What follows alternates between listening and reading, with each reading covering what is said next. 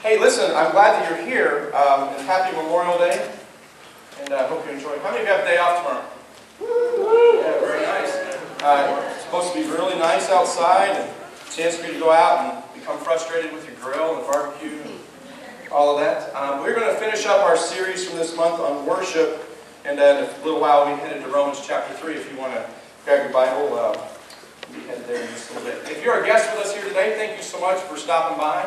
Those of you that are here most every week, welcome home. We're glad that you're here. If you're a guest on the way out, be sure to pick up your free gift. We have a CD for you. And if you're relatively new to the church and do not have a copy of the CD, please take one. We have about 500 of them we need to give away, and we'd be happy to let you have one. It's a CD of some worship music that our team recorded several years ago.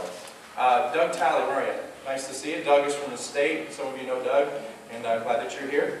And if you want to find Doug afterwards and beat him up, you're free to do that. Hey, this coming Sunday, the Academy is having their graduation, 3 o'clock. I hope that you will plan to be here to show your support to our teachers and our children. You're more than welcome to stop by, and also give you a chance to meet the staff and Miss Sylvia, who has been out of the country for a couple of weeks. She'll be back with us as well. In 2 weeks, a little less than 2 weeks, is the seminar, the Live It or Die It seminar. If you have not signed up, you need to do that by Wednesday. If you haven't signed up by this coming Wednesday, we're not going to let you in. And the reason is because we have to buy food. And so Miss Karen Knox is going to be with us sharing her biblical perspective on diet and health, and she's actually going to cook lunch for us that day, so we need to be able to buy food, and we need to know how many people are coming. So if you're planning to be there, we need to know right away.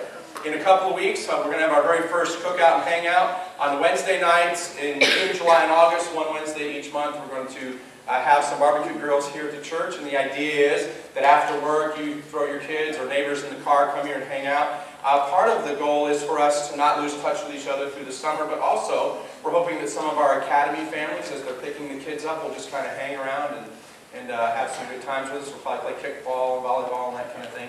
You'll need to bring your own food, kind of a dish to pass, and also whatever meat, if you do meat, to throw on the grill. We're working to supply enough barbecue grills so you don't have to worry about that.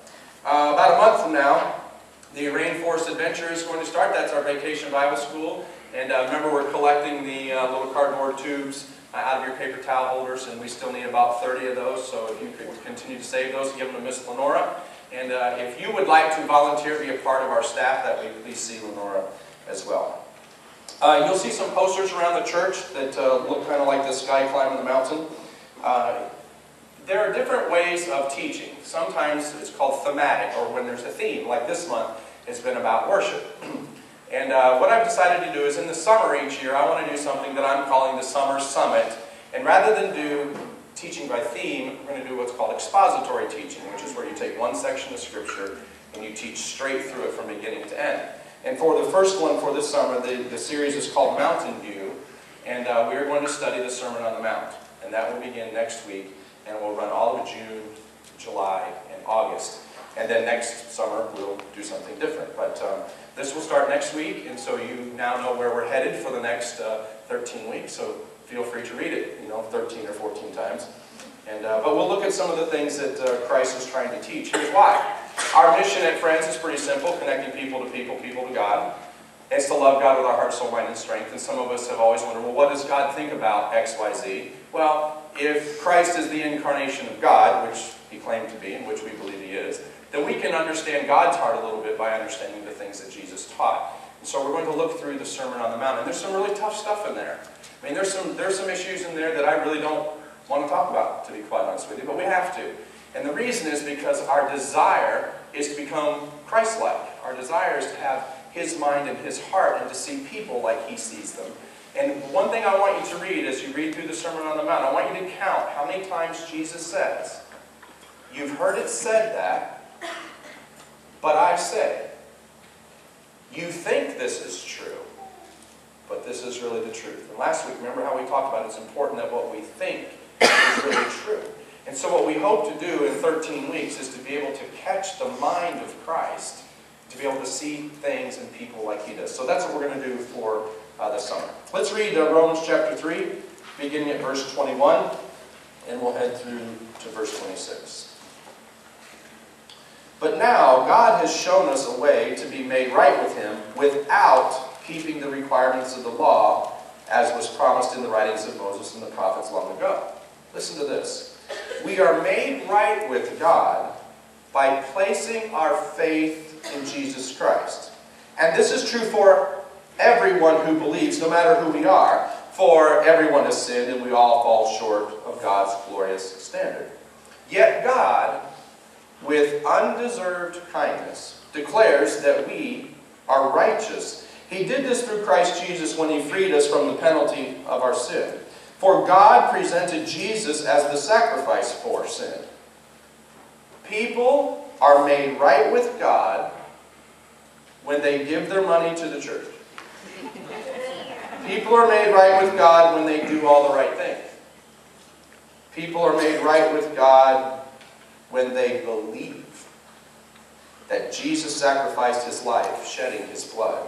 And this sacrifice shows that God was being fair when he held back and did not punish those who had sinned in times past. For he was looking ahead and including them in what he would do in this present time. Listen to this. God did this to demonstrate his righteousness, for he himself is fair and is just. And he declares sinners, that would be us, to be right in his sight when they believe in Jesus Christ.